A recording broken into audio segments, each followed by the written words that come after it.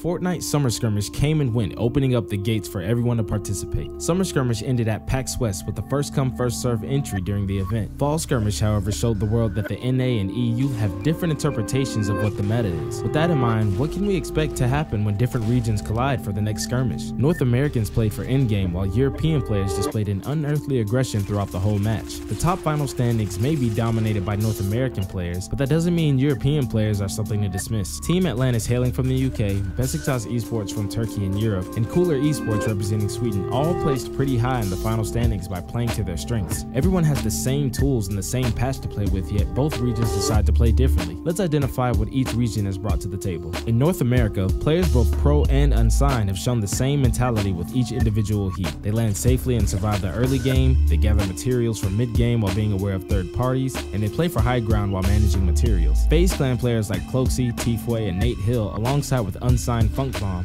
displayed these traits beautifully, landing in a point of interest that they know they can rotate out of, harvesting materials safely, and using the environment to gain natural height advantage all aided them in their placements. If North America wants to dominate the next skirmish, they need to keep this play for late game meta and be extra cautious during the mid game. European players, both signed and unsigned, did not change up their playstyle at all from the weeks leading up to the finals. They land in a congested point of interest for early game, they take fights in the storm if needed for mid game, and they catch people off guard rotating late game. Team Atlantis, Besiktas Esports, and Cooler Esports have dominated the early and mid-game fights. Making build battles last longer than North American players are used to was certainly a style they weren't expecting. If Europe wants to take the title from North America, they need to understand not only the style the players are using, but why as well. These are the metas each region have brought to the table.